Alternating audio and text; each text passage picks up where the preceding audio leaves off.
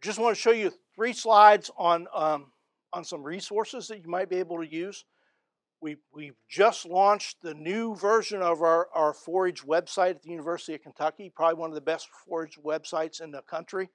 And it's now mobile friendly, so you can look at it on your phone and it'll look good, or your iPad.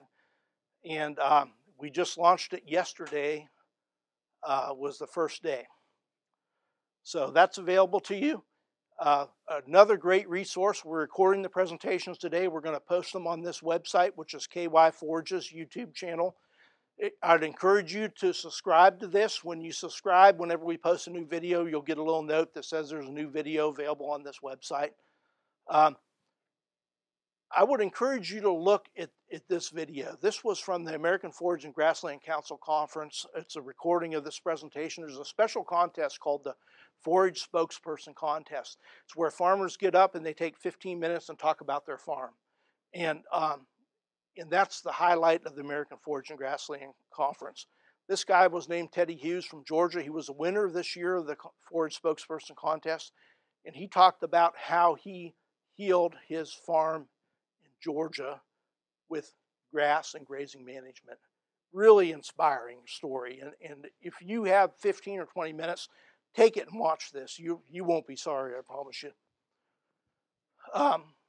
We've got hundreds of videos on this YouTube channel related to grazing management, so take the time and take a look at that. Variety testing program in Kentucky.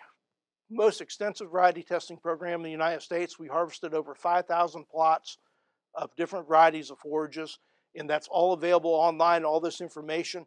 It can be overwhelming. There's so many variety testing reports on there, but there's one that you need to focus on, and that's the long-term summary of Kentucky forage variety trials. It's updated each year and gives you a long-term summary of how varieties did over multiple years.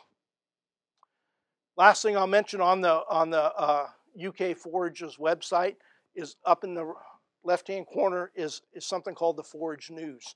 And you can subscribe to this, and every month at the beginning of the month there'll be a newsletter that's published.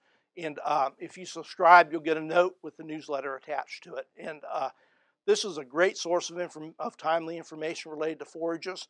If you're working for an agency or writing a newsletter, you're always welcome to use these articles in your newsletter. And I'm going to end there.